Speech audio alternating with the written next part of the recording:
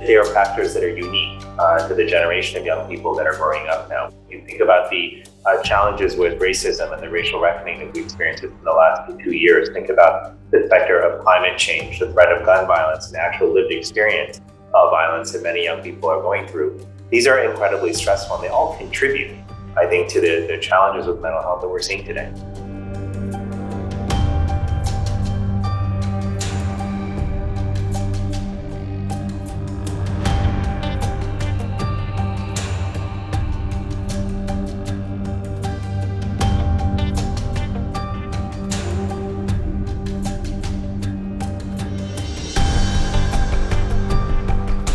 In 2019, we had an extraordinarily large fraction, 1 in 3 high school students who were saying that they felt persistent feelings of loneliness or hopelessness.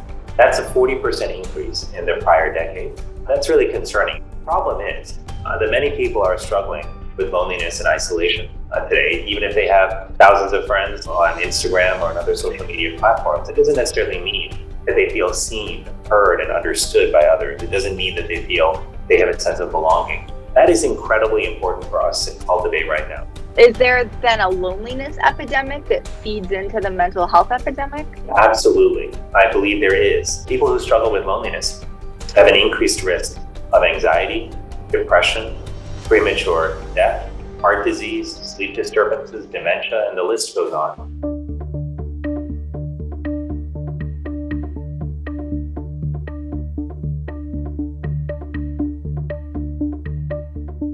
I think technology can be very helpful to our children. But I think if we roll out platforms without a clear understanding of the impact that they're going to have on our children, then I think we're just conducting a national experiment on our kids.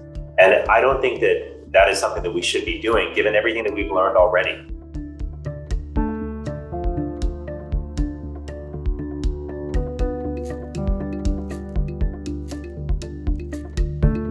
I think that we are in diametrically opposed goals, the goals of parents out there and the goals of your company.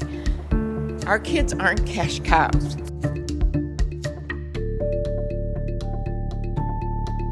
What I can commit to today is that no child between the ages of 10 and 12, should we ever manage to build Instagram for 10 to 12-year-olds, will have access to that without their explicit parental consent.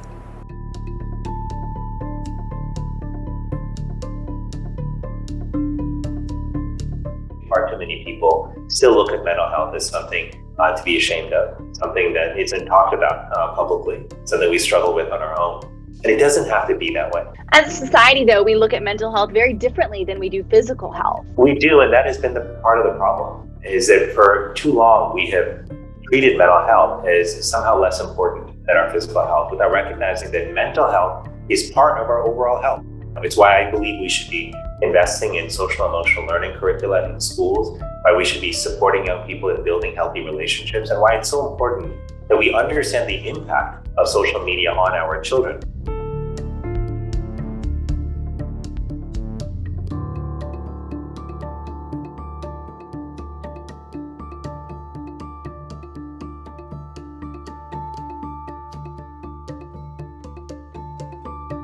I feel we can change culture when it comes to mental health. And it's something that each of us can play a role in doing. It's about the conversations we have, it's about whether we choose to stand up and share our own experiences. If we don't address the stigma around mental illness, it's going to be incredibly hard for us to make progress. You can have all the treatment in the world available, but people will not use it if they don't feel that it's okay to ask for help. So we've got to change how we fundamentally think about mental health.